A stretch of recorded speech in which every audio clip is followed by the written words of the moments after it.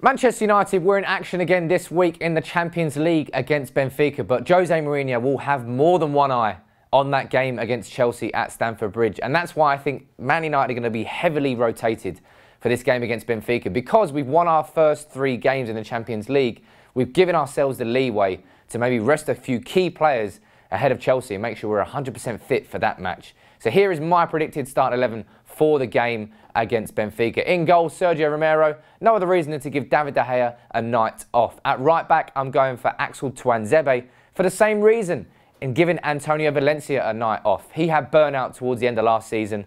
We can't let that happen again. So in matches like this, if we can rest Valencia, we should rest Valencia. And the same goes for our 2 centre-backs. That's why I'm bringing in Victor Lindelof and Chris Smalling. Man United kept a clean sheet against Spurs at the weekend, but we need Jones and Bailly ready and fit 100% for that game against Chelsea. That's why I'm bringing Lindelof and Smalling in. And Lindelof, he needs a game to sort of turn around that terrible performance he had against Huddersfield.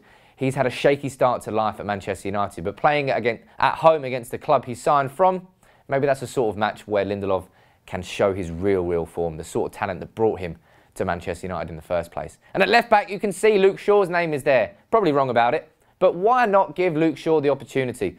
You're not going to play Ashley Young, who was fantastic against Spurs, but you're not going to play him just so he's ready for that game against Chelsea.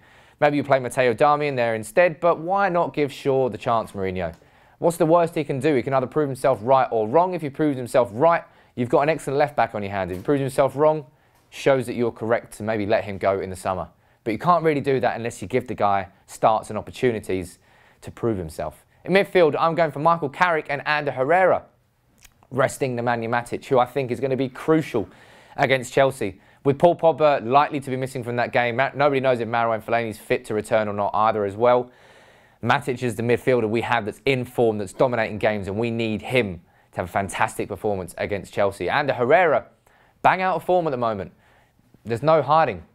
Ander Herrera is playing poorly, not living up to the sort of levels that won him Player of the Year last year. And I'm playing Michael Carrick alongside him. Carrick hasn't played many games, but a home game in the Champions League against Benfica at Old Trafford seems like a perfect time to use Michael Carrick.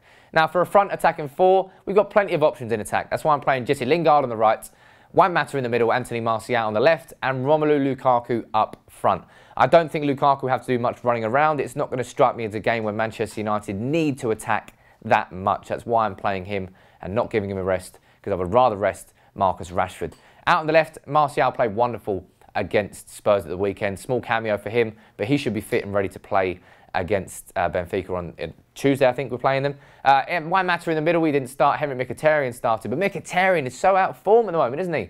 So surprised by what we've seen from the Armenian, who's got like 6 assists in August, but has since gone well off the boil.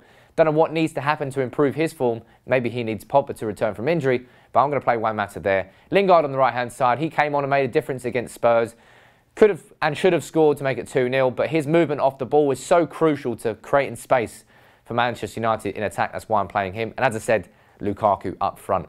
Now, that is it for my starting 11 prediction. In terms of the preview, there's not much to preview because Man United played Spurs at the weekend. We know everything that's gone on there. Jose Mourinho will be speaking to the press at some point today, so maybe there'll be updates later on today.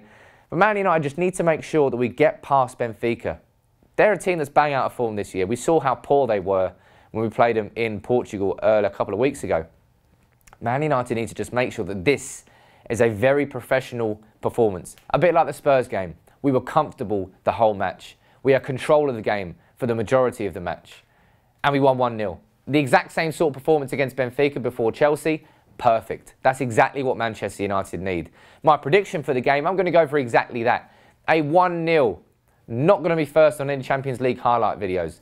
Not going to be first on any Champions League highlight reels. But Manchester United just need to get past Benfica with no injuries, no concerns, no fuss, and make it confident. And we're so good at home in this, well, in the Premier League as well. So good at home this season that I am confident of a 1-0 win. That's my prediction, and that is my starting 11 prediction for the game. What's yours? Leave it in the comments as always. Subscribe to United People's TV if you're new. Take it easy.